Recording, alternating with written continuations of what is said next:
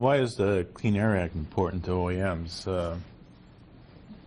That's a good question. I guess the way I would answer it is it sets out guidelines for direction that the auto companies are going to take probably for the next, 5 to 10 years.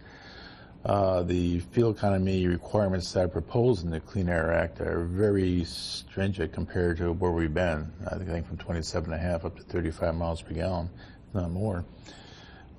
These are going to be hard targets to meet.